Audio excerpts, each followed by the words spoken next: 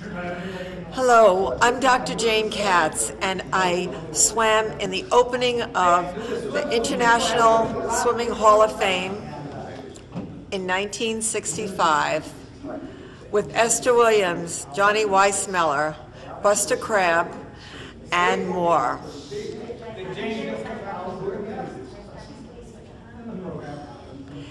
It is an honor and pleasure to be here every year, especially this year because last year I received the Judge Martin Award. And I know how important this award is, not only for us and your family, but to everyone. It is a global reality. More people drown, #2 in the world, than anything else. And when that happens, it is a true tragedy. I live in New York in the Lower East Side, and children of all ages, of all abilities, of all backgrounds crave for this information. And they don't always get it because they're not in a typical home and loving, supportive situation that most of us here are.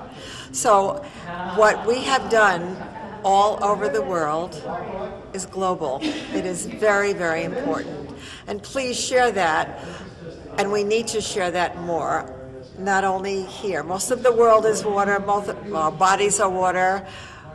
We live in water, we came from water, why not make sure that we learn? The moment you come into this life is to learn how to swim. And it's only for a lifetime, so it's ready and it's good to start early, not late. And I hope that everybody will enjoy the wonders of the water and have fun.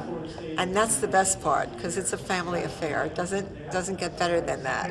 And we all know that as well.